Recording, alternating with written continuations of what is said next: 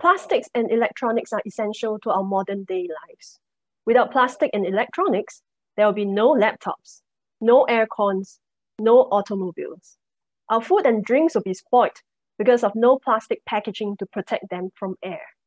And by 2050, the Earth will have 2 billion more consumers and mouths to feed. And as our living standard rise, so will our consumption and demand for goods. The global economy is now based on the take, make, throw linear approach. Take the raw materials, make them into useful products, and throw away after using. And at this rate, there may be more plastic in the ocean than fish by 2050. An estimated of 5 trillion pieces of plastic waste litters all our major ocean basins. A report from the United Nations in 2019 estimated that the world generates around 50 million tons of electronic and electrical waste every year, and only 20% is formally collected and recycled. Clearly, there is a need to switch from a linear to a circular economy. And for businesses, this is an opportunity for innovation and value creation. Hello and welcome to Circular Economy Financing, the third episode in our Sustainable Financing Awareness series. The Singapore Business Federation is pleased to be working together with UOB as our knowledge partner on a series of webinars revolving around different topics of sustainable financing every month. And whether you're a large MNC or small SME, whether you're an engineer or building developer, whether you're in the energy, packaging, electronics, or recycling industry, we hope to increase your awareness and understanding of sustainable financing for circular economy projects today. Our objective is for you to live this webinar thinking in terms of how to partake in the waste management and circular economy opportunities in Singapore and beyond. My name is Shu Lin from SPF, and I'm pleased to be a host and moderator for today's virtual event. And ladies and gentlemen, we have an exciting lineup of speakers for you today. Over the next 1 hour, we'll be hearing from 4 esteemed speakers representing a broad spectrum of the industry. First, from our regulators at the NEA, who will be setting the scene by sharing Singapore's plan on the circular economy. Second, from Alba Singapore. Alba Group is one of the world's leading recycling specialists based in Germany. And third and fourth, from UOB, our knowledge partner, who will cover plastic and e-waste recycling trends and opportunities respectively. In between the 4 presentations, we'll be conducting 3 polling sessions with you, our dear audience, watching this from home. And at about 4 o'clock, we will start the Q&A session. You can start typing in your questions using the Q&A function now, in fact, during the entire webinar, and the questions will be seen by our panelists. If you're a Singapore company looking at recycling opportunities or circular economy projects overseas, or if you have any questions regarding sustainable financing, please sign up for our free business consultation session. Just email my colleague Ziquan, and SBF and UOB will be happy to meet with you after this webinar to assist you.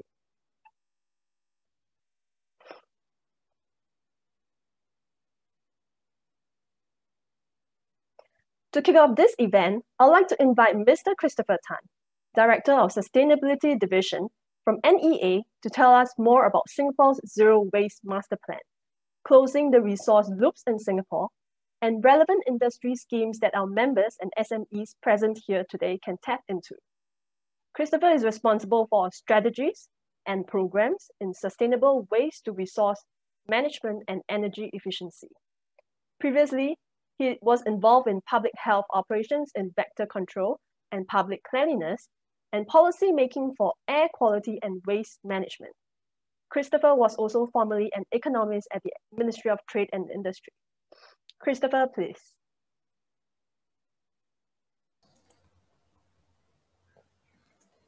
Hi, thanks very much, Shu. Okay, and good afternoon, everybody, and thanks very much to SBF for the opportunity to share on this today for you. So my presentation today will be about Singapore's efforts towards a circular economy and the Zero Waste Master Plan, which anchors this effort.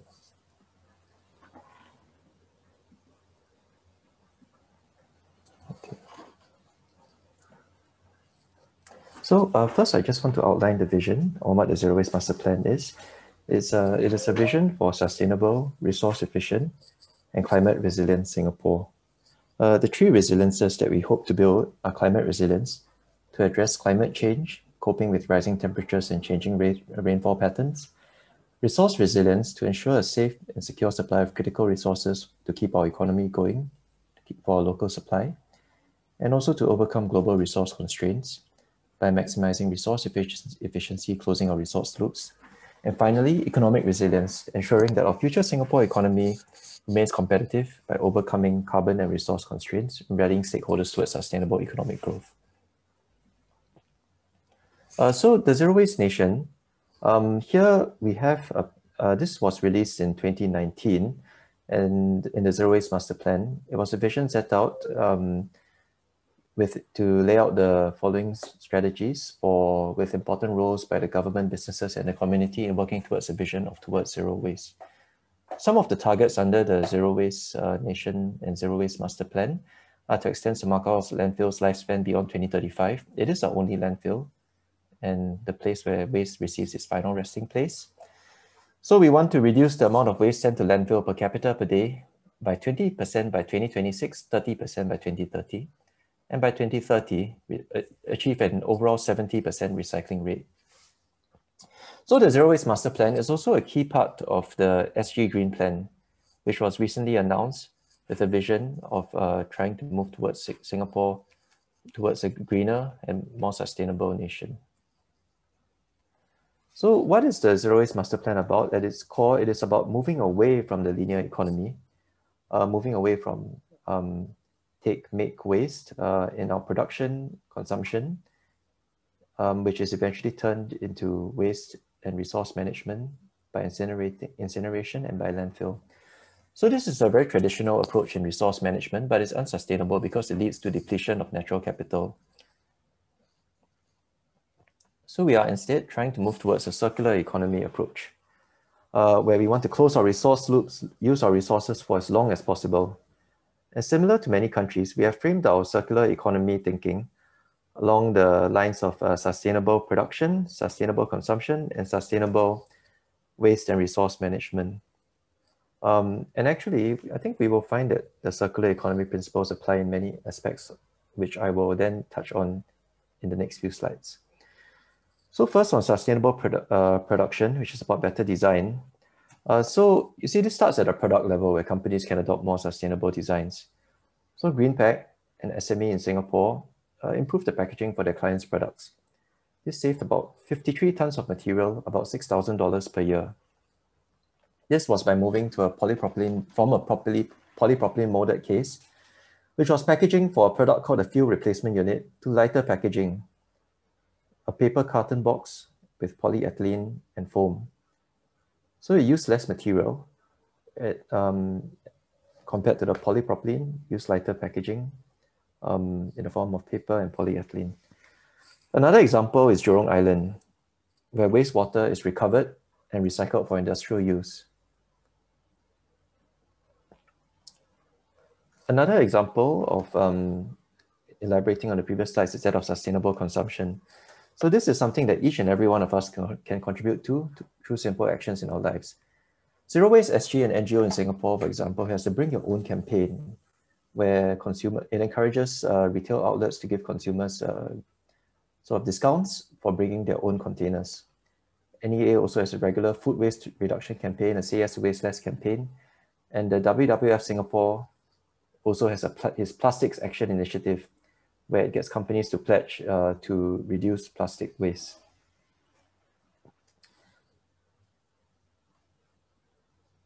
Reuse and sharing, reuse and sharing is another example. There are many avenues where people can participate. So to encourage the repair trade, NEA allocates stalls in hawker centers. There are also outfits such as Repair Kopitiam, Resource Center, Residence Committee, where there are repair and sharing of items for residents to use so that we waste less and buy less overall. Okay, so finally, sustainable waste and resource management. This is the end of the value chain where we really want to view our waste as a resource to try to extract as much treasure from it as possible. So one example here is metals, right? In Singapore, we recycle some 99% of our metals. There actually is this metal recovery facility operated by a company, Remax. So what it does is that it recovers metals from incineration ash. So even after our products have been incinerated, metals actually don't turn into ash, but it can be recovered. So similarly, as you can see on the right, we recycle about 99% of our construction and demolition waste, turning them to new products, such as recycled concrete aggregate. So we want to do more to close the waste loops for more of our types of waste in Singapore. I'll then next touch on this.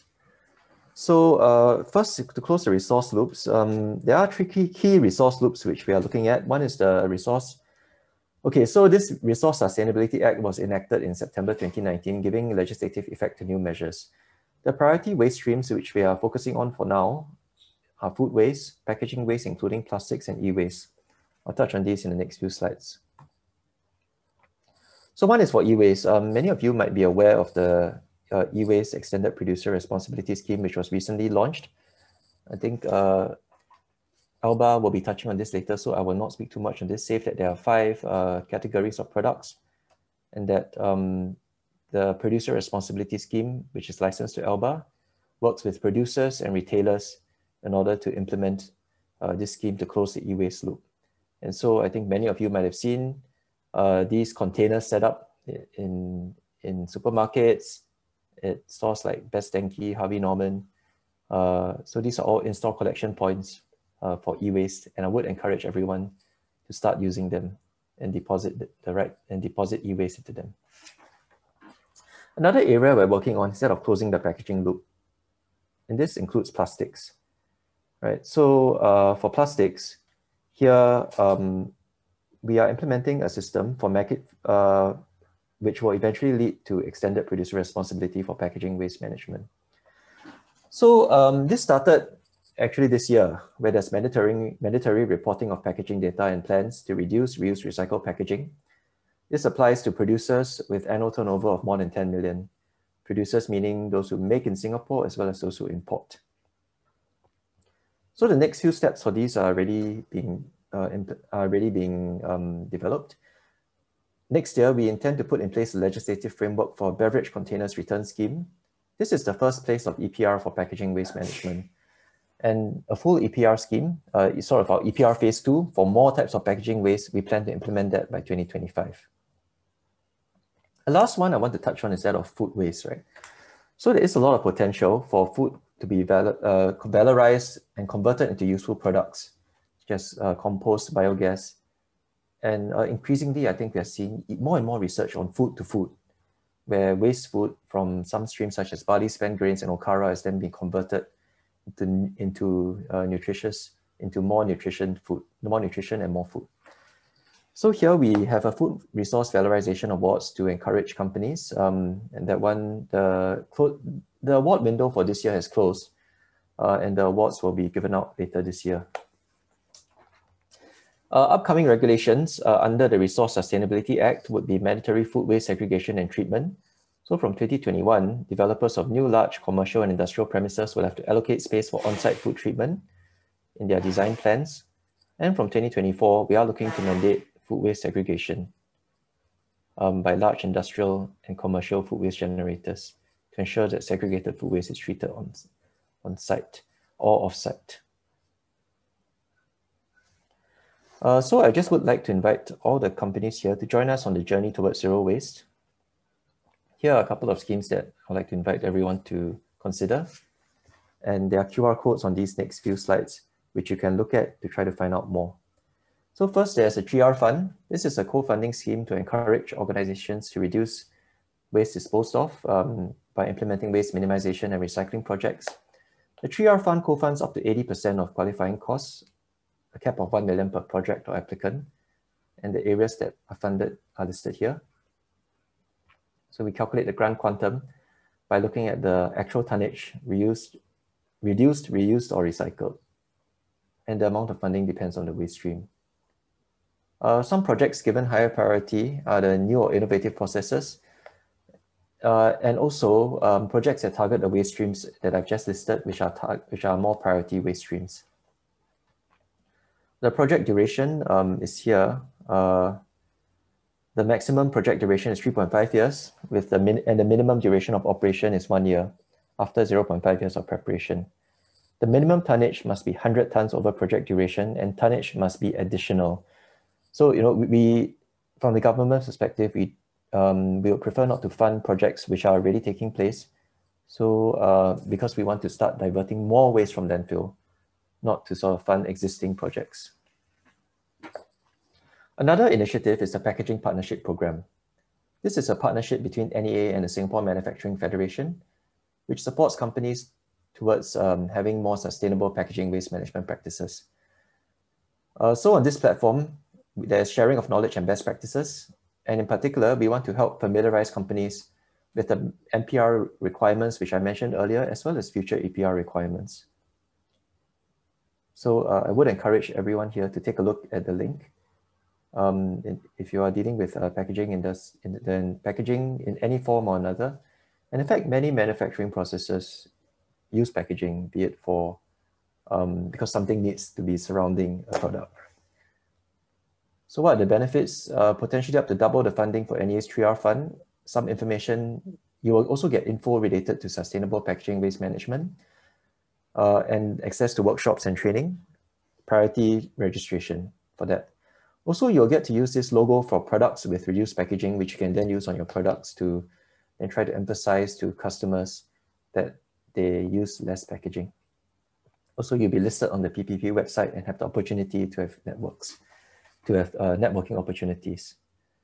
Okay, that brings me to the end of the presentation. I just would like to encourage everyone here to be part of the journey towards zero waste. And I thank SPF once again for organizing this seminar. I look forward to the upcoming presentations by the other speakers from Alba as well as UOB. Thank you.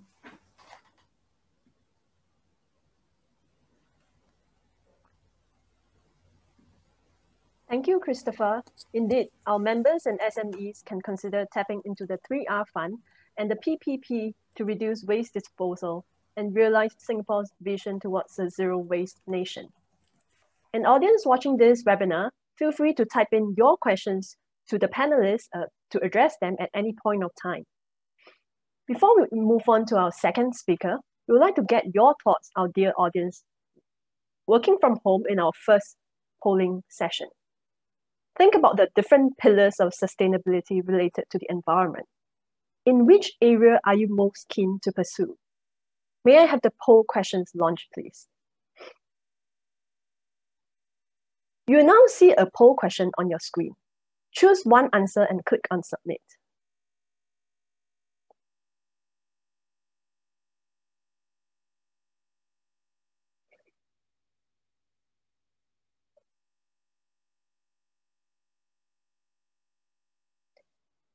May I have the results from the poll, please?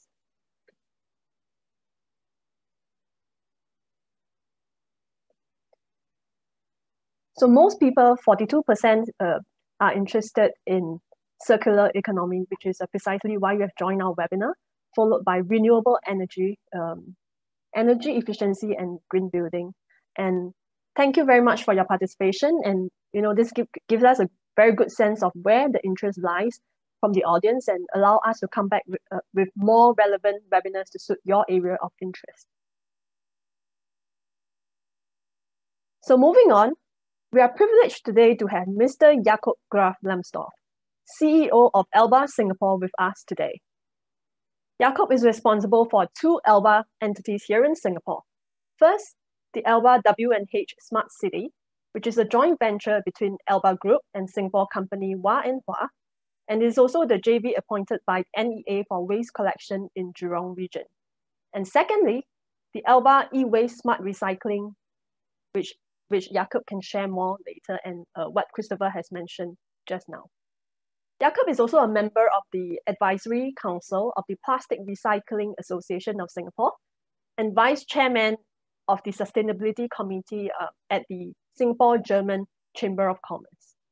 Jakob will tell us more about what his company, Alba Singapore, is doing to close the loop on e-waste and plastic recycling and give practical tips to companies on waste management. So now I call upon Jakob to share with us his presentation. Jakob, please. Thank you, Shu, and thank you to SBF and also to UB for having me here today and allowing me to introduce Alba and present to you all today. Before I start off with introducing what we do and my presentation, I also want to state my support and for everything that NEA is doing. I first came to Singapore in 2017 and have to say that in the last 4 years, what I have seen in terms of development of circular economy projects, of legislation, of becoming more sustainable, that is extremely impressive, and from everything I can tell, a development that exceeds everything that happened in the decades before. So we are very much happy to be in Singapore and hopefully to contribute to that journey of making Singapore a zero waste nation and closing the loop. Very briefly, I'll give an introduction of Alba Group, then in more detail what it is that we actually do in Singapore and briefly in Hong Kong, then on some of our sustainability initiatives, and finally on the aforementioned Plastics Recycling Association of Singapore. Alba Group, founded in Berlin, Germany over 50 years ago, is still family owned and now run by the two brothers, the sons of the founder. We are globally one of the largest waste management companies with 8,800 staff, roughly 2 billion euros turnover, and deal in anything solid waste related. So we don't deal in air quality as much and water, but anything in solid waste. As you see here, our portfolio spans from waste management activities, plastics recycling, electronic waste recycling, steel and metals recycling and trading, hazardous waste recycling, facility management services, trading, and so on. But also in recent years, a lot more on not just the recycling activity and the physical recycling, but also on managing recycling systems, on what you see here, reusable pooling system. So in Germany, we, for example, work with large retailers and significantly reduce their packaging waste by using such reusable systems, take-back systems, and so on. So we're constantly trying to innovate, digitalize, and expand our portfolio in all areas solid waste. In Asia specifically, we focus on 4 verticals: hazardous waste, bio-waste, plastics recycling, and what we call smart city solutions, which are collection projects, but always digitalized, working with new concepts, app-based, for example, digitalized routing, all these kind of innovations to further improve efficiencies in the waste management and collection business.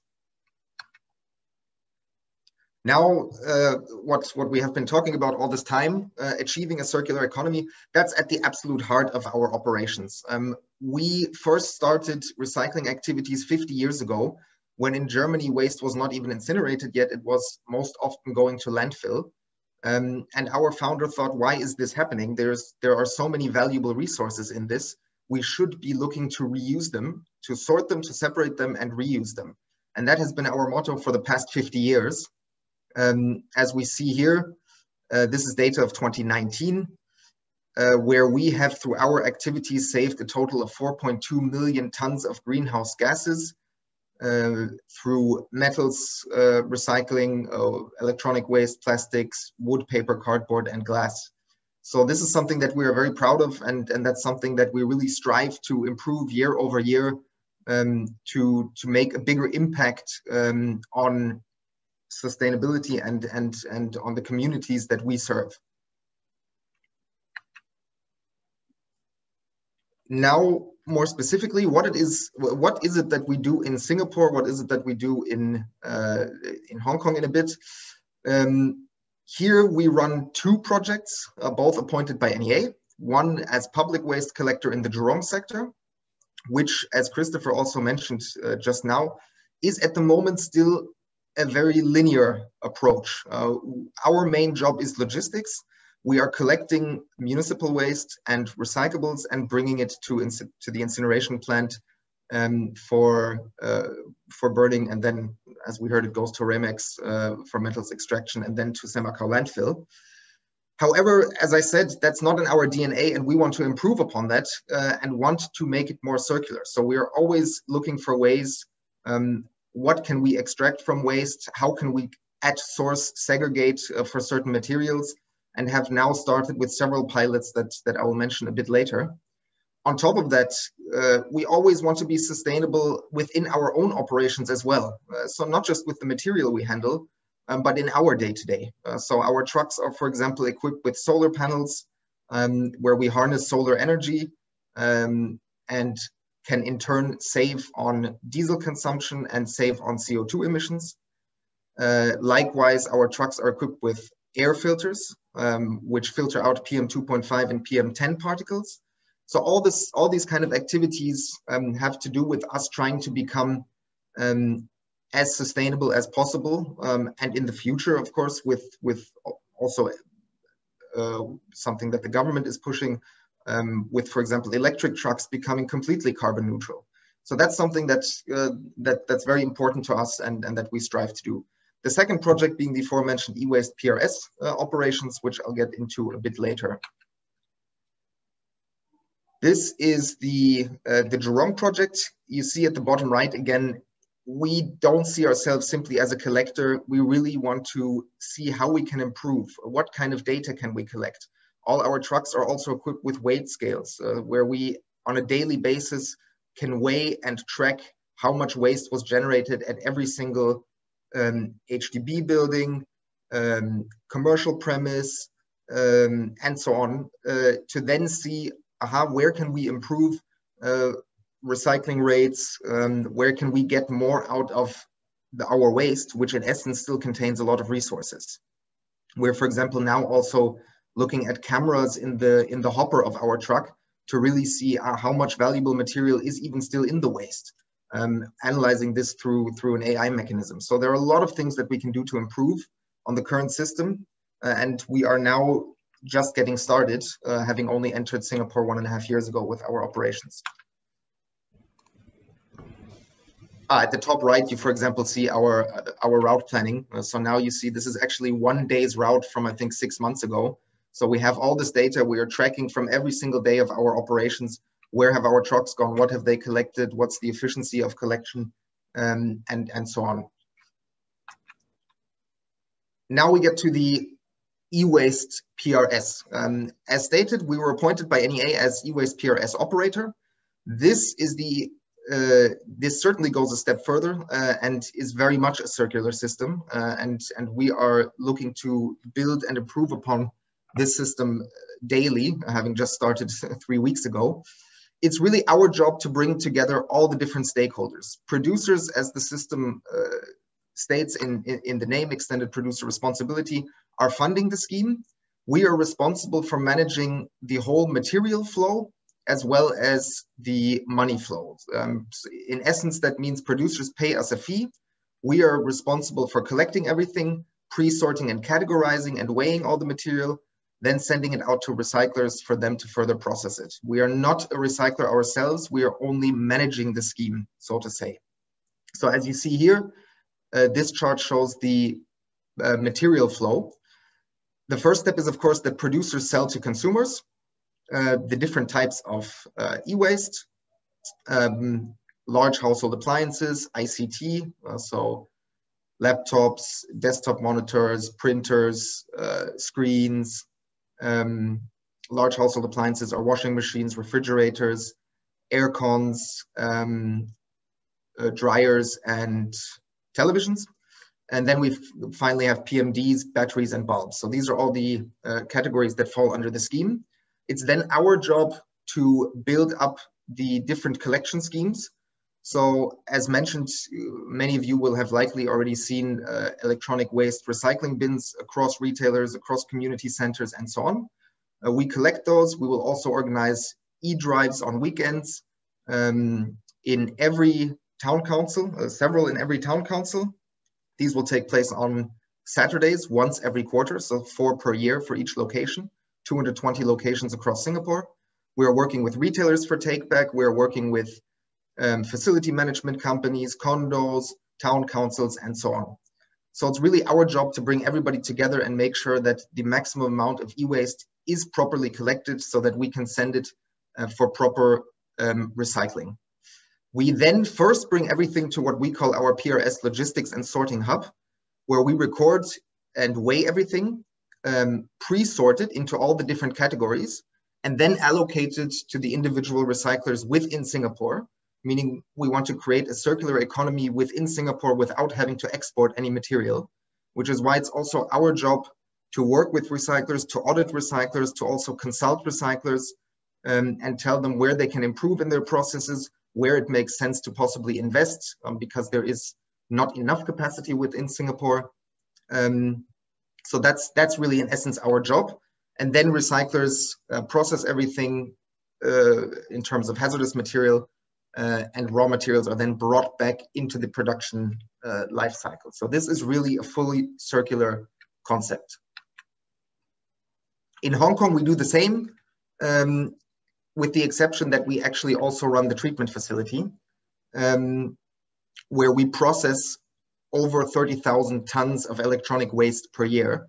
Other than that, the process is quite similar. We do collection, we bring it in this case to our own facility and treat it.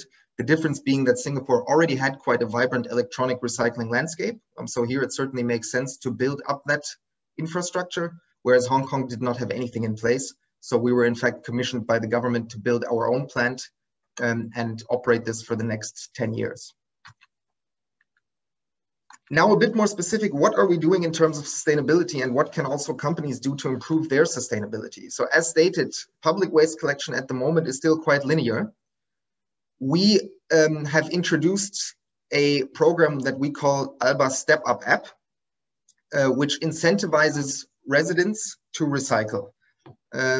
We have equipped small QR codes on, for example, all recycling bins in the Jurong sector, all publicly accessible recycling bins, which are several thousand bins, on reverse vending machines, which we have rolled out on a trial basis in Jurong as well, in light of the upcoming deposit return scheme for beverage containers, which is scheduled to go live in 2023 or 2024 in Singapore, and will again bring a circular approach for recycling of PET containers, metal cans, potentially glass bottles, Tetra Pak, and so on. On our e-waste bins as well, we're also working with BT Sports and Dow Chemical on a shoe recycling program, where we have, I believe, 100 shoe recycling bins all across Singapore. So all these programs should facilitate at-source segregation, because we really want to improve getting all these resources out of the waste before it is sent to incineration, because there is value in all this material.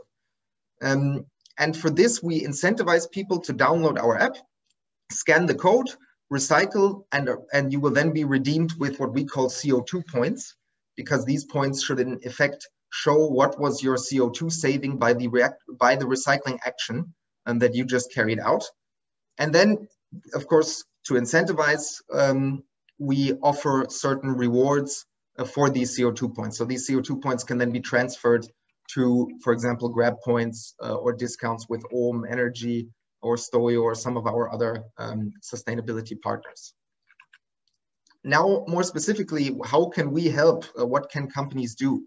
Of course, we offer general waste collection and recycling services, but as I said, we don't want to focus just on the waste collection. We really want to improve upon that. So we also offer waste audits. This could be interesting for manufacturing sites, for big logistics warehouse hubs that create a lot of packaging waste or that create a lot of waste in their processing, where we can come in, audit this, and see what is actually being sent to incineration, what can be reused, how can you improve your recycling, and how can you also save money by doing so, because a lot of these resources actually have value. So that's something that we offer. We can come in and do waste audits. We can offer segregated e-waste collection services on top of the general waste and recycling services. Of course, also segregation of cartonage, plastics, and whatever else there is. We do corporate education and awareness campaigns, on the one hand, to public institutions such as schools, but also with corporate clients. And finally, for the Step Up app, we are always looking for corporate partners either to equip, let's say, an office or so with QR codes for scanning for your employees to gain rewards, or for corporate partners on the back end for rewards. Then very briefly, something I would very much like to highlight is that there are still a lot of opportunities available in Singapore for new players to come into the e-waste market, because the capacity that we're collecting now is still minimal and it will grow over time. We're talking about huge volumes when we say all of Singapore large appliances, refrigerators, air cons, TVs, and so on. So if there is anybody that's interested to move into recycling or to expand their capacity, please contact us. And certainly we can discuss and help you in setting up e-waste operations in Singapore. Then finally, I want to finish off with this.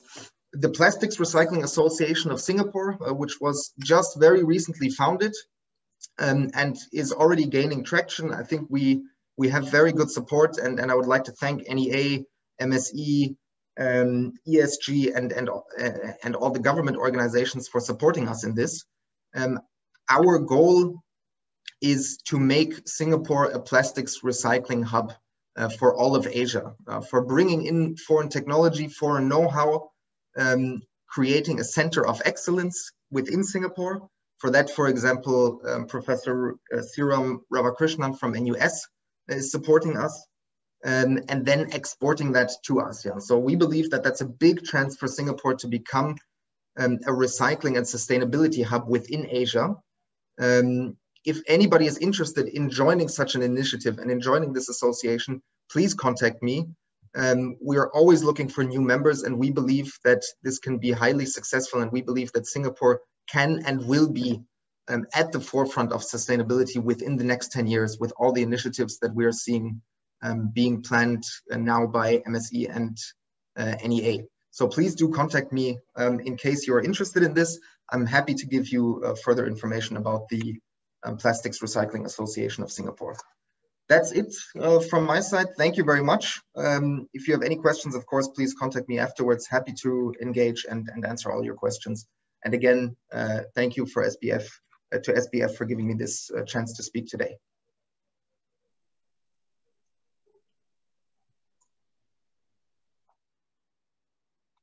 Thank you, Jakob. And indeed, we can look forward to Alba reinventing the waste collection sector in Singapore through the use of innovation, data, and technology. Ladies and gentlemen, do download the Step Up app that was highlighted by Jakob just now. And I think we definitely look forward to seeing the Alba trucks in the Jurong area with your solar panels and air filters. So before we move on, we would like to get your thoughts, our dear audience, once again, watching this from your home in our second polling session. Think about sustainable financing and how it relates to your business. Are you interested in taking up sustainable financing? And why are you not tapping into it now? May I have the poll questions launched, please?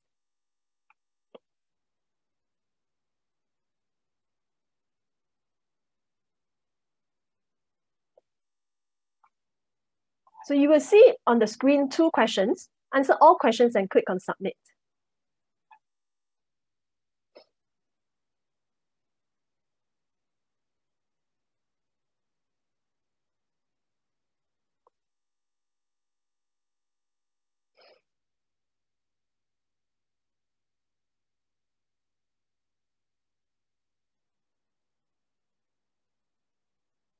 And once again, I encourage ladies and gentlemen watching this from your home to just, if you have any questions that you would like the panelists to address at the Q&A session later, please feel free to key them in using the Q&A function on Zoom now.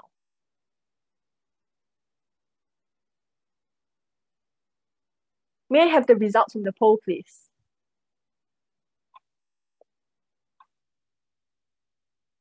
Okay, so for the first question, would you consider taking on sustainable financing for your projects?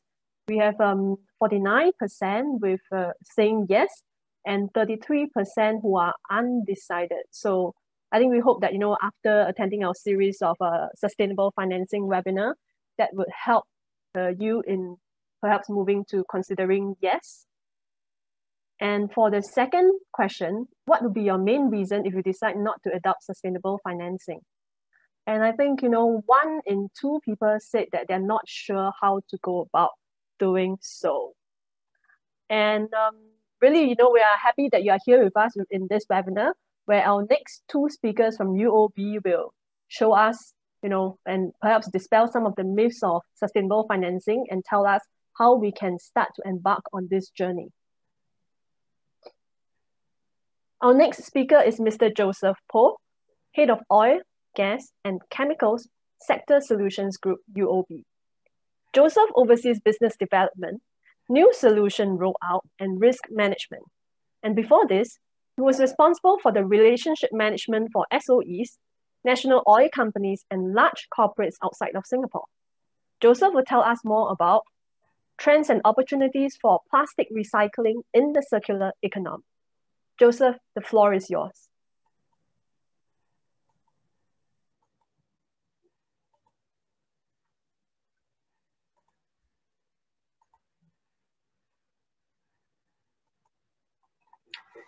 Thank you, Shu, for the kind introduction. Good afternoon, and thank you everyone for joining the session today. And also thank you to SBF again for inviting me to this session. I hope everyone is keeping well and safe. My name is Joseph, and I head the oil, gas, and chemicals sector in UOB. So today I'll be sharing on the trends and opportunities for plastics recycling in the circular economy. I'll highlight the increasing public awareness to plastics pollution and reactions from various quarters. Next, I'll define what is meant by a circular economy. I'll also provide some color on the current recycling trends and market updates. Finally, I'll share UOB's financing solutions for the plastics recycling ecosystem. So we'll start by looking at the extent of plastics pollution globally. On an annual basis, about 8 million tons of plastics find their ways into the ocean. Asia contributes 80% of global ocean plastics waste, and 8 of the 10 ocean plastics polluting countries are in Asia.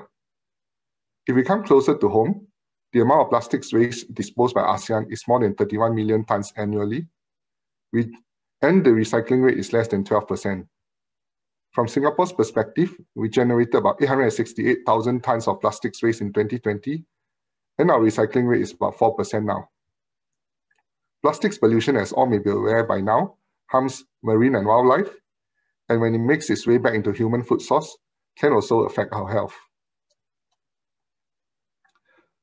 So consumer awareness and sentiments are also changing. In a recent study by Sea Circular in 2020, 91% of the respondents from ASEAN expressed that they're extremely concerned about issues of plastics waste, and 84% are personally trying to take action. These results in ASEAN are consistent with a recent BCG study, where the respondents are intending to increase their plastics recycling activities and reduce their plastics footprint. On the government front, 71% of the respondents believe that their government are acting on the issue proactively through policies and regulation, but only about 45% think businesses are doing enough in the same area. So this is a potential opportunity for businesses to act on plastics waste and sustainability. A recent McKinsey study on a similar topic also showed that consumers in Asia are most willing to pay more for sustainable packaging. Globally, many of the top FMCG companies have already begun to act. So both PepsiCo and Unilever have committed to have 25% recycled content in their plastics packaging by 2025. Nike has reported that 75% of their products contain recycled materials. Adidas in 2019 estimates that it manufactured 11 million pairs of shoes from recycled ocean plastics. This is done mainly through their partnership with Parley, an organization focused on ocean's plastics pollution. So what is the circular economy as compared to a linear economy? According to the Ellen MacArthur Foundation, the circular economy is regenerative and restorative by design, and is based on 3 principles. Firstly, use of circular design to reduce and remove waste and pollution. Secondly, keeping materials in continued use. And third, to regenerate the natural systems. Let me play a short video on the circular plastics economy.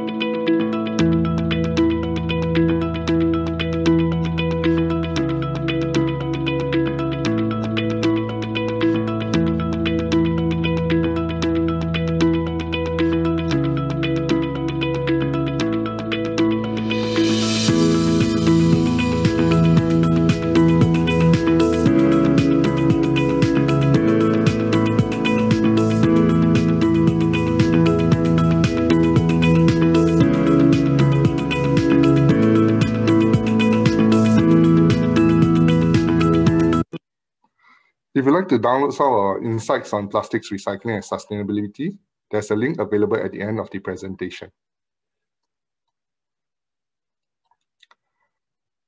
Next, let's take a look at the trends on plastics in the Western Hemisphere, where they tend to be leading global environmental efforts.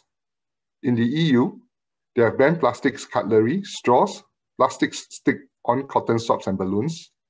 Plastic caps on drink bottles are only allowed if they remain attached.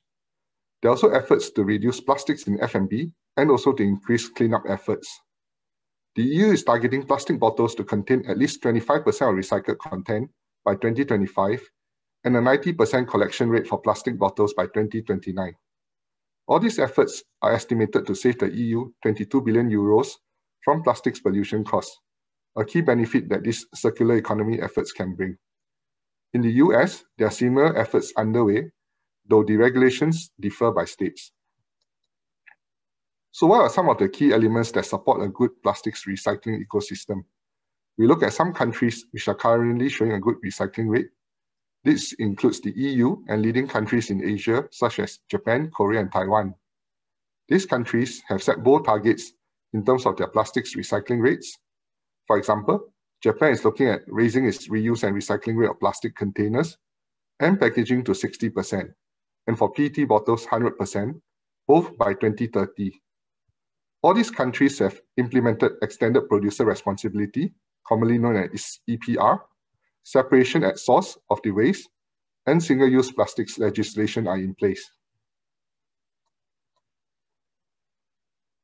Let me next highlight some of the ongoing plastic recycling activities in Singapore in this dashboard.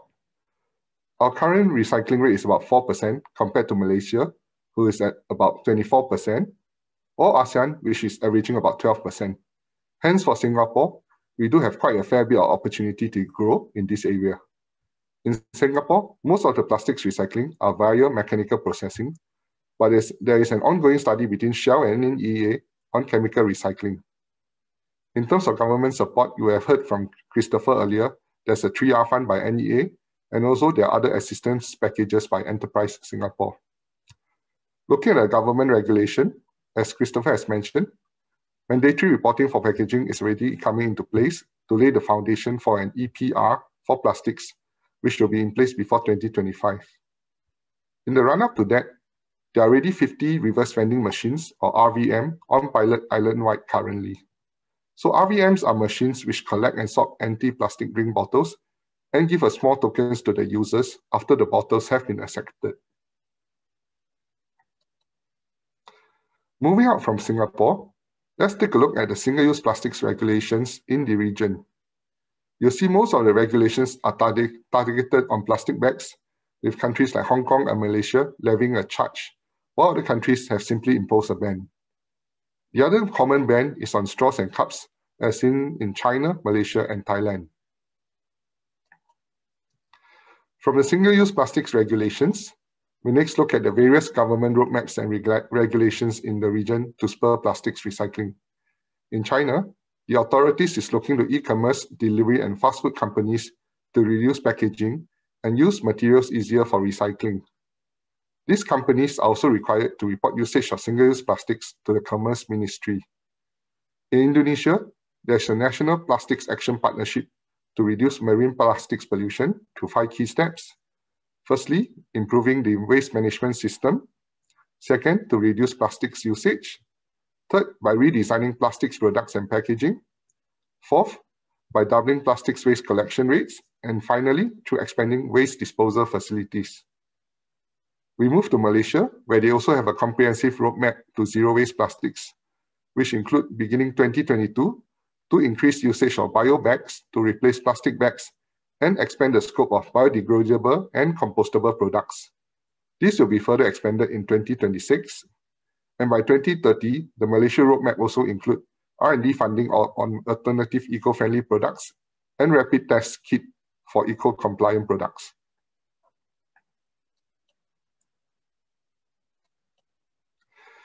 Next, I'd like to introduce you to UOB's plastics recycling ecosystem financing, which we have deployed across the region. At UOB, we have done quite a bit of research by speaking to various industry experts and players in the region to understand the business flow across the plastics recycling ecosystem.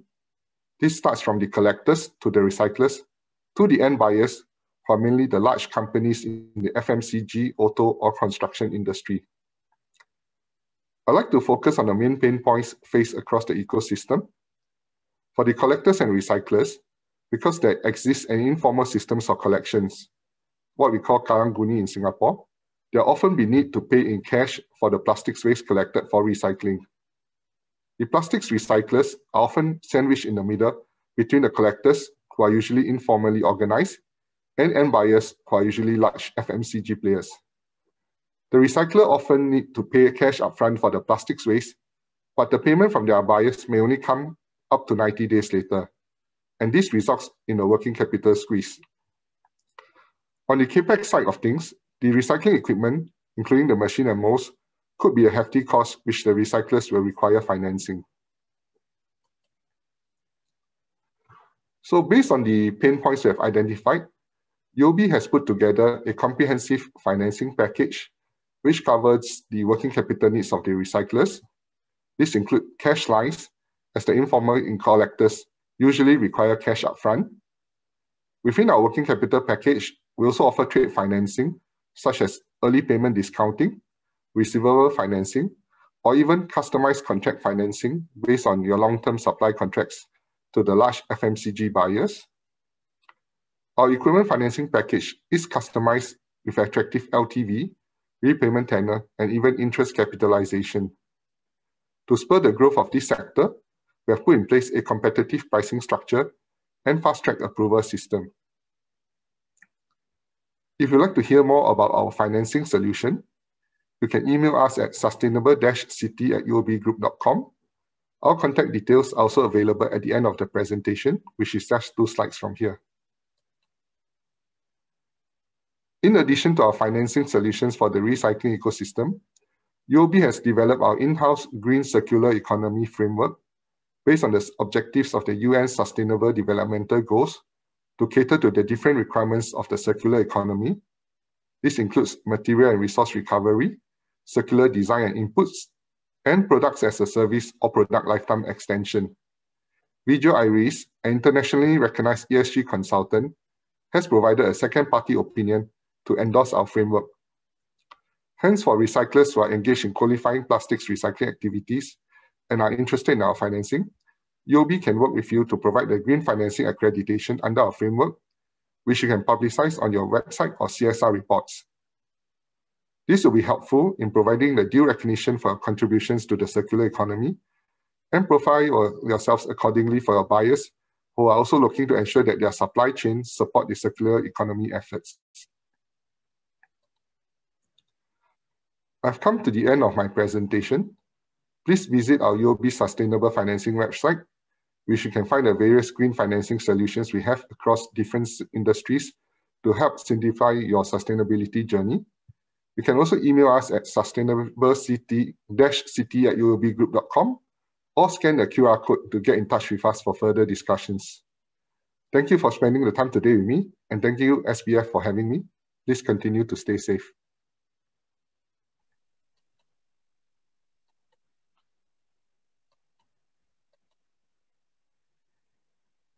Thank you very much, Joseph, for giving us a comprehensive overview of the trends and regulations on plastic waste and recycling in the region. And I think, with Singapore's current rate of plastic recycling at 4%, there's definitely much room to grow.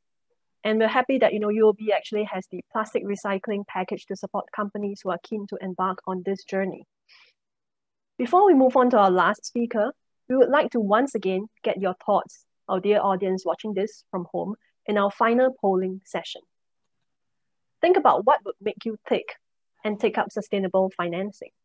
And should you have a project in mind, what is the time frame like for your business? May I have the poll questions launched, please? Again, you will now see a poll with 3 questions on the screen. Answer all the questions and click on Submit. This will serve as a basis for our discussion at the Q&A session later. The poll questions will be on your screen for 5 minutes, so do take your time to answer them. And last, I'm happy to introduce our last speaker, Mr. Terence Cole. Terence is the head of Technology, Media and Telecommunications, what is known as TMT, Sector Solutions Group UOB. Terence is responsible for the strategic business development activities of the TMT sector within UOB in Asia, and he has led multiple project teams in the negotiations of strategic mergers and acquisition of Singapore companies in the telecommunications, media, and power sectors.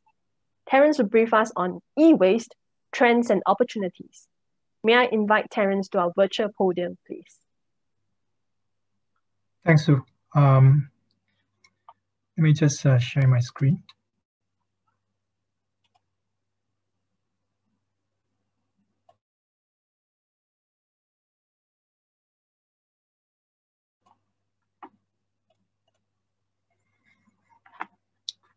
Okay, good afternoon, ladies and gentlemen. It's really a great pleasure to be able to be here to share with you the UOB view on with regards to e-waste financings as well as the e-waste trend. This is the agenda that I'll take you through in this sharing. We will first look at the e-waste trends as well as market updates, as well as looking at the recent implemented EPR framework in Singapore. And lastly, to look at UOB perspective of how we will support the EPR ecosystems in Singapore. Broadly speaking, in terms of defining what are some of the e-waste categories, these are 6 broad categories whereby most of them are very much being regulated under the NEA frameworks for e-waste, except for the small equipments that you see in number 5 there. But in terms of definitions of e-waste category, what we known as waste electrical and electronic equipment, small equipment such as consumer white goods are considered part of the e-waste as well. So looking at the trends and drivers of e-waste, looking at the source that we have, the latest source that we have is 2019, and based on 2019, the e-waste generated is about 53.6 million tons. And most of it is coming from, as you can see, the small equipment because of the short life cycle of those equipments. But really, if you look at, without that, you look at the large equipments, the aircons, the screens like TVs, or small IT like handphones and lamps, they still made up the majority of it. And right below is on the right bottom, so you can see that Asia is the largest generators of e-waste, generating about 25 million tons based on 2019. And from the 53.6 million tons of e-waste generated in 2019, about 17.4% are documented to be collected and properly recycled. And the rest of it, 82.6%, is not really documented, and whether they are being discarded, in a fashion that there isn't any acknowledgements of being done sustainably. There is the kind of proportions that we are talking about. And from the e-waste itself, you can see that the potential value of raw materials in the e-waste that is estimated to be of $57 billion that can be extracted from the raw materials that can be discovered from the e-waste recycling itself. So what e-waste represents are really opportunities like urban mining of e-waste that will be able to extract and uncover the raw materials that are precious to be recycled for the right purposes. But at the same time, there are also threats regards to the backyard burning practices and illegal dealing with the e-waste by dumping into other countries. And those are causing a lot of pollutions to the environment. The EPR framework has been implemented here in Singapore recently, as well as having the licensing of PRO to Alba. And that provided a lot more regulated framework in terms of practices that leads to e-waste recycling in a more responsible way.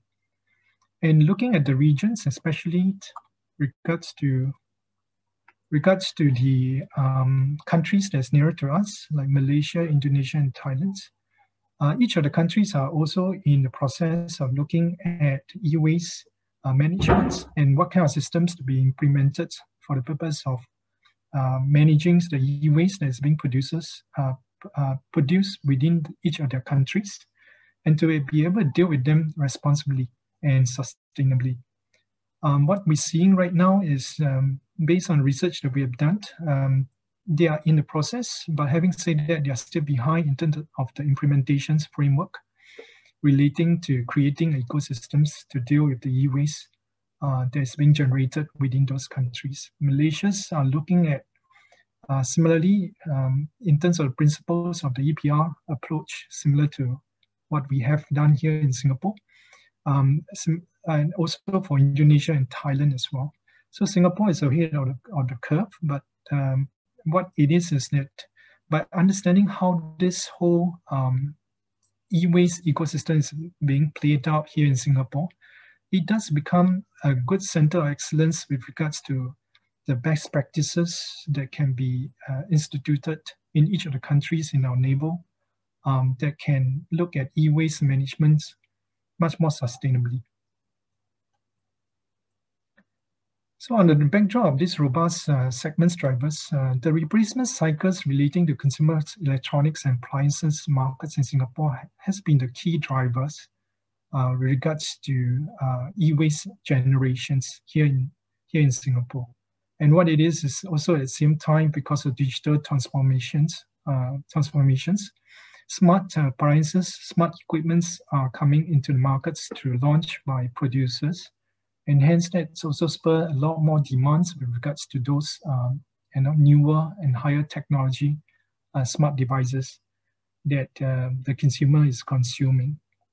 And we are still seeing the growth in the e-waste productions as and when the consumers start to replace them, as well as enterprises looking at the higher type of equipments in terms of higher specs, higher technology driven, that you need to replace the old equipments, and hence also giving rise to new generations of e-waste in the countries.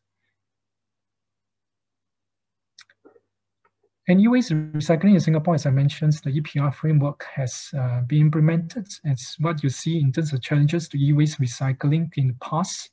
Lack of regulation in that sense is being addressed by the EPR frameworks for e-waste that has been implemented. With the licensing of the PRO, Alba, the market practices, the best practices will be implemented, and with the PRO being the center of the whole ecosystems to provide the responsible carrying out of the EPR business activities, that would help to really govern the e-waste recycling policies here. At the same time, because of the trends relating to sustainability being an important part of corporate social responsibilities, there are corporates like StarHub, Renew, M1 e-waste drop-off point programs. Various programs are being implemented by corporates here in Singapore to deal with the e-waste recycling efforts. The need to collect them in a responsible manner, transporting them, sorting them out for the purpose of recycling, and how those are being recycled are part of the whole value chain within the ecosystem itself. Also, at the same time, we are seeing innovations in e-waste recyclings. There's an app called RESQ, which was launched to connect the local SME to certified e-waste recycling for collections and recycling of e-waste. So what the recyclers will do is that they will pay a monthly subscription fee to use the platform, and the SME will pay a collection fees if the e-waste weight is below a minimum, or as well as a data destruction fee to the recyclers. And there are shopping vouchers in the referral for the purpose of promoting referrals to make use of this platform. So this is, in a nutshell, the EPR scheme in Singapore. Alba being the PRO, which is Producer Responsibility Organizations. will basically collect a fee to govern and carry out the e-waste recycling activities here in Singapore, based on a fee relating to a percentage of total goods put to markets. Those are computations that is under the framework that the PRO will provide information on with regards to all the stakeholders within these ecosystems. So Alba will, as a PRO, will look into organizing how collections of e-waste from the public, as well as negotiating terms and distributing the waste to the various approved recyclers. And from here, you can see that this is how the ecosystem played out, and this is our perspective from the UOB viewpoint of how we look at the ecosystems centered on PRO being the market operators, or what we call the producer responsibility organizations that basically operate the markets relating to the best practices that will comply with the frameworks that is put out by NEA. And from the left to right, you see that producers will basically put to markets their products, and consumer, once they have consumed it and to the point of time whereby they will need to dispose them, they will dispose to a collections point, very much based on the programs that Jakob has actually mentioned in the earliest presentations. And from there, there will be a centralizations of this within a hub itself, whereby the PRS logistics and sorting hubs will look into sorting and managing of those e-waste that's been collected. And from there, allocating and distributing out to the licensed e-waste recyclers. So we look at that, there are various pain points. From a bank point of view is that how do we support such an ecosystems regards to each of the stakeholders, knowing that there are working capital funding that is required. From the producers that need to comply with the obligations to fund through their memberships with the PRO, as well as the recycling fees based on the amount for electronic goods that is being put to markets. And for the licensed e-waste recyclers, there will be a need to invest in plants or recycling manufacturing recycling processes and factories, as well as to invest in new equipment to be able to recycle them in a responsible and sustainable way. And most of these are very much guided by the PRO, being the best practice frameworks providers, and they will provide that guidance to the recyclers in terms of how to deal with them. And it is exactly this kind of working capital as well as CAPEX funding that we think UOB will be a good enablers to provide that support to the players here within the ecosystems. So this is the full sweep of what we call green financing for circular economy. Relating to e-waste itself, we do have what we call receivable financing solutions that relates to recyclers that have receivables, or basically invoicing the PRO relating to the recycling services that they have extended under the EPR framework here in Singapore itself. So the receivable is actually on the PRO, which is very much a licensed entity and regulated by NEA. So hence the way we look at it is that there is a lot of comfort that we have from there that we will be able to offer to the recyclers. Once you have the commercial contracts and being licensed or being put to as the approved panel of service provider for recycling, then you'll find that we as UOB itself will be able to provide the receivable financing kind of solutions, knowing that there are creditors behind that to support your working capital funding. At the same time, transaction banking services, capital support, as I mentioned. As I understand from the market survey, the current facility onshore in Singapore itself with regards to recycling of all the various components, and some of them are fairly specialized in terms of equipment. We do not have sufficient capacity at this point of time. So with the implementations of the EPR framework for e-waste, as well as the PRO role within the ecosystem itself, we do foresee that there's going to be new investments coming in. There's going to be CAPEX funding growth requirements that we will be very interested to support the key stakeholders in these whole ecosystems as a way of how you will be enabled the circular economy. At the same time, knowing that there will be certain kind of treasury solutions that might be required regards to the stakeholders in terms of their funding versus their business operations. As a bank itself, we are putting them all together to be able to support you in a more holistic manner. Yeah, this is my last slide. It's a same slide as what Joseph has actually gone through. We do have websites that give you more information related to sustainable financings that UOB offers. At the same time, to share with you that UOB, we look to simplify sustainability for business, and knowing that we are able to be your ecosystem partner in the form of enabling you to provide the kind of funding required by the business to carry out your growth and activities, to establish the whole ecosystems in a manner that is sustainable and strong. And that's where we are seeing ourselves from UOB point of view to support the markets where we are operating in. So besides Singapore itself, we have the same kind of solutions for the region. Depending on how the regulations are over there, we do look at commercial contracts relating to enterprises on the take-back programs by enterprises whereby they enter into an IT asset disposal commercial contracts with service provider, and how those are being disposed, how data are being erased from those IT equipments, all the way down to recyclings. Those are encapsulated within the bundle of solutions that we do have. So I hope I have given you a good overview of how UOB look at e-waste financings or recycling financings bundle. And if you need any kind of information, I can be contacted for that, or I will look forward to the Q&A sections after this. Thanks a lot. Can I pass this back to Sue then?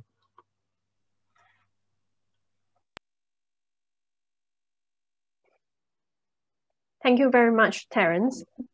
With Singapore being the second largest producer of the e-waste per capita in Asia, as mentioned on one of your slides just now, we're certainly glad to know that there are room for businesses in e-waste recycling, and that UOB has the financing support for this ecosystem. Before we move on to our Q&A session, I'd like to share the results from our third poll that was concluded just now. May I have the results from the third polling session, please? So, Joseph, coming from a bank, what are your thoughts on the results of question 1? What is the most important consideration for you in deciding to adopt sustainable financing?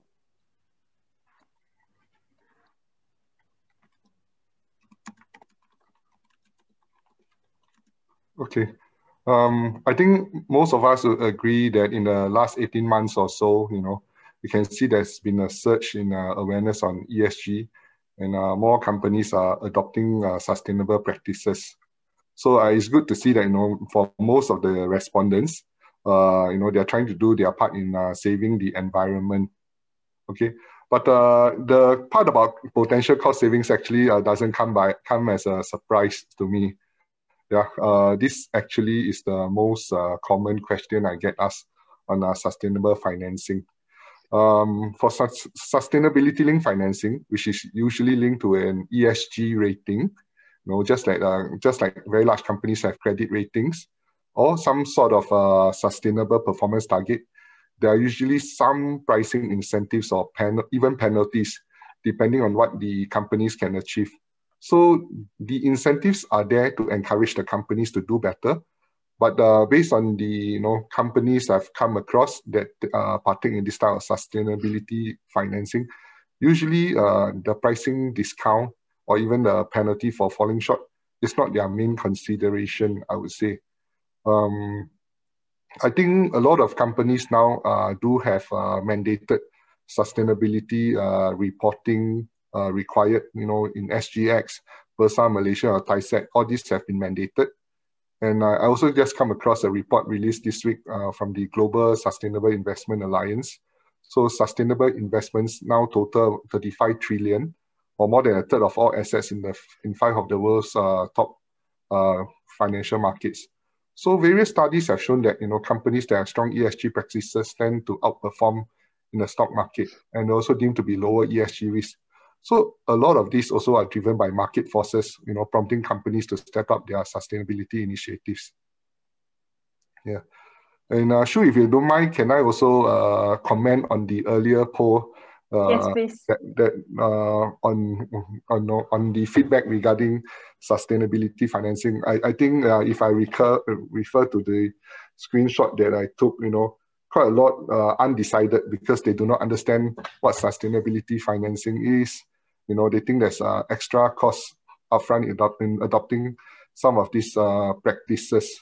So I think Terence earlier touched on, some of the green financing frameworks that UOB has. So UOB recognize that green and sustainability financing is something that has taken off in recent times, and integrating sustainability into business strategies can be complex. So we do have financing frameworks across different industries. Looking at real estate, I think that might have been covered earlier, looking at solar and smart cities, to help simplify this complex process, and provide a clear method to assess eligible green activities and what are the criteria involved, so that all these efforts can be recognized and also avoid any concerns about greenwashing. So we hope to make it simpler and faster for our clients to assess sustainable financing.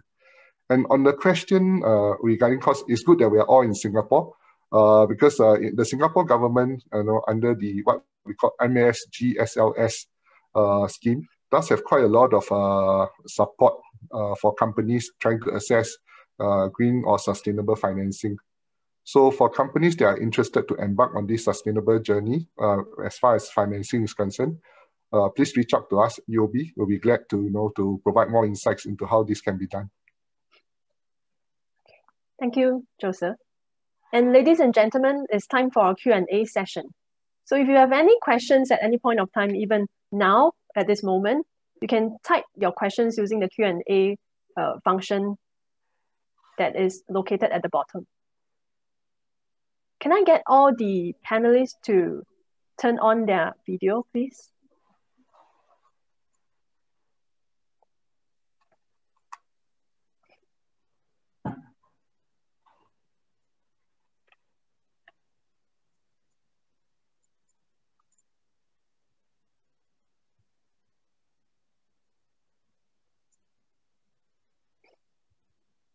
Thank you so much. So we do have quite a number of questions, and I'll just like to start off with addressing some questions to Christopher from NEA. One of the questions is, would there be any policies to reduce or ban single-use plastic to reduce waste in the upstream consumption? And a related question to that is, what is your take on biodegradable packaging and any sort of developments that's already taking place in this space? So Christopher, please. Thanks very much, Shu, and for the questions. I also want to thank the fellow panelists for the very insightful presentations. I would like to address this question by first just saying that, okay, I know that many people think that plastics is sort of the most evil material, but in reality, actually every sort of material has a life cycle impact. Plastics emit carbon when they're burnt. So okay, there's a problem with that, but carbon is also emitted throughout the whole production life cycle, right, of any product. In addition, when it comes to other sorts of material used for packaging, such as paper, even plastic alternatives such as PLA, right, which is a sort of a form of bioplastics, there are problems because there is potential land use change created by the conversion of forest to plantation for the purpose of providing the feedstock. So there is a life cycle impact to all sorts of materials, be it plastic, be it paper, bioplastics, so on and so forth. And I mean, there is an NEA, there are some materials on this that I think I'll be quite happy to share after this seminar, and I can share them through SPF. So I just want to emphasize that, right? So with that in mind, would there be policies to reduce or ban single-use plastic? I think the issue is not really banning or reducing single-use plastic, but rather trying to address the wider issue of disposable packaging in upstream consumption. So that is the bigger issue. And so there was a citizens work group on reducing disposables, which ran sometime from the middle of last year to the start of this year. So that citizens work group came up with a few recommendations. Amongst them, there were things like checklists for F&B outlets to reduce the use of disposables. And one of them was actually to start public consultations for disposable carrier bag charge. Please note again, it is not the disposable plastic bag charge, but the disposable carrier bag charge. Okay, so we are looking at trying to do this, and public consultations are ongoing right now.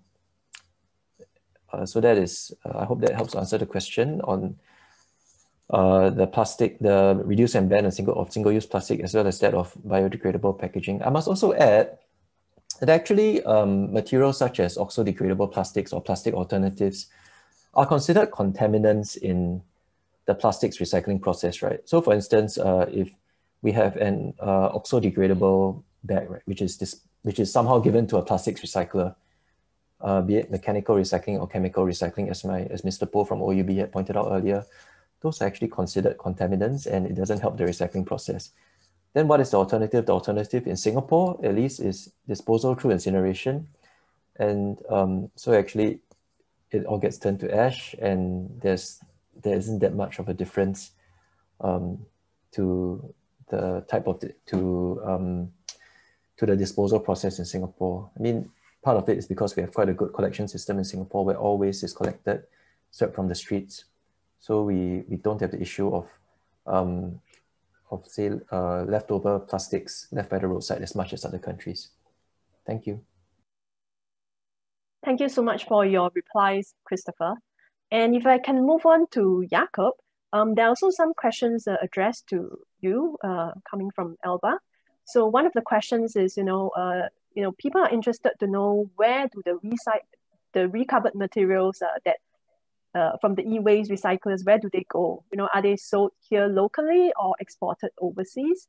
And the related question to that, Jakob, is that, we all know that segregation is a big problem in Singapore, and a lot of plastic bins here, under our HDBs are actually dumped with plastic, food waste, and other sort of waste. So, when you are recovering your waste in Jurong, how does Alba deal with this? And it can be actually a very costly process if it's done by waste collection service companies. Thank you, Shu, and thanks for the excellent questions. To the first question about e-waste, that's, I think, a very, very important and very good question, because, of course, the recycling process does not end with the electronic waste recyclers who are doing the preliminary dismantling, for example, from a refrigerator, taking out the refrigerant gases and making sure these are treated properly, but then separating also the metals, the precious metals, and the different types of plastics that are generated in e-waste. Can be PS, can be ABS, and so on. That's, however, of course, not the end of the value chain. To really fully close the circular loop, these materials then have to be brought to downstream recyclers. And that's exactly something that we will be looking at in a second step of this scheme. So for now, bear with us. We only started a couple of weeks ago, and we're still looking to improve and set up the landscape of electronic waste recyclers. But we're also engaging now in talks with downstream recyclers, not just outside of Singapore, because currently a lot is still being exported, but also within Singapore to see how certain types of plastics, also precious metals, but specifically plastics, can be further treated within Singapore. So that's for us a very important topic that we look to tackle in the next years, I would say. So very good question to really bring that circular economy approach forward. Then the second question, segregation, is definitely a topic. And it's something that, as you saw in our presentation, we're working on, right? So, for example, we're collaborating on the shoe waste collection. NEA is, of course, also working on a lot of regulation that will bring further segregation at source into play, such as, for example, the deposit return scheme for beverage containers, such as Christopher mentioned, the separate food waste collection. So all these kind of things will come. And in the end, it's all about education. Yes, there is still contamination in waste. And yes, for example, food waste contamination does have a negative effect on the recycling process and can, in fact, lead to certain material that should be able to be recycled to have to go to incineration. But that's about education. And we believe that over time, that will significantly improve in Singapore. And then these things can be properly recycled. And as I mentioned before as well, we are certainly also collecting data, not just from the source, but also from the MRF, from the recycling plant, from the sorting plant, to see how high the impurities are, to see where, in which areas they are better or worse, where we need to target education and so on. So that also runs through data collection and analyzing this data to improve such a system. So I'm very positive about this development in Singapore. I can tell you in Germany, we have 6 or 7 bins at home for all the different types of material, and only a very small fraction of waste lands in the, what is here called refuse bin, because we have plastics recycling bin, glass even in different colors, packaging waste, so plastic, carton and paper waste and so on, all in separate bins, bio waste. And so it's certainly possible, and I'm very positive about what will come in Singapore with all the new initiatives. Thank you so much, Jakob. And if I can turn to Joseph from UOB, you know, if let's say we have an SME who is interested in a plastic financing package, who wants to do plastic recycling a project overseas, you know, would UOB have support for such an initiative? Sure, thanks for that question. Definitely we do. I think UOB, we have a very strong footprint in the ASEAN region, in Malaysia, Thailand, Indonesia, and all the way up to Greater China. So I think besides Singapore, we are fairly active in the plastics recycling space in Malaysia. So we have financed a few companies over there. So our colleagues in Malaysia will be more than happy to support in this area. And also, you know, we have also gone as far as Japan to support one of our customers there that set up a plastics recycling plant. So we are definitely keen to support Singapore companies that expand overseas in this area. Thank you, Joseph. And one quick question for you, Terence. I think one of your slides towards the end, you mentioned that there's some sort of a green trade finance regarding the e-waste financing package that UOB is offering. So could you please elaborate what does it entail? Yeah, thanks Sue for the questions. Green trade finance relates to trade financing of green-related activities. So broadly speaking, there are two perspectives that we take with regards to what is deemed as green activities. One is relating to a pure play. That is when we talk about the companies that's really in the whole circular economy itself. Take for example like Alba. It is already a licensed PRO within the e-waste ecosystems, so to speak. And because of its status as a PRO licensed by NEA, the commercial dealing relating to trade activities between the suppliers to Alba, as well as the Alba customers, or maybe with regards to its producer memberships in those commercial dealings, those are what we call green activities because of Alba performing its core activities as a PRO within the license framework. So when we talk about financing those trade activities, be it the supplier financing or the receivable discounting, those can be deemed as green trade finance. And from that framework itself, because we are promoting this in a way of enabling sustainability with regards to Singapore, we will be looking at fast approval, also looking at pricing in a way of those debt or financings to the companies in enhancing their ability to grow in the area. This is what I call pure play. The other one is what I call, maybe you are a suppliers that is supplying all kind of equipments relating to telecommunications. And one of your equipments or your projects is a supplier of equipments to a green data center here in Singapore. There is already gotten a green mark from IMDA BCA, Green Mark Data Centers Awards, Platinum Awards. Then you'll find that we will try to structure that for the purpose of their sales of equipments to that green data centers to be denoted or to be defined as a green financing. And if it's relating to supplier financing, we'll call that green trade finance too. So these are the two perspectives we look at it. One is a pure play. The other one is basically, a buyer or a supplier relating to connected green activities that has a certain pure play in the counterparty of the trade dealings itself. So that's how we are looking at it at this point of time. Thank you so much, Terence. And on behalf of SPF, we would like to thank Christopher, Jakob, Joseph, and Terence for joining us today and addressing this very important topic on circular economy financing.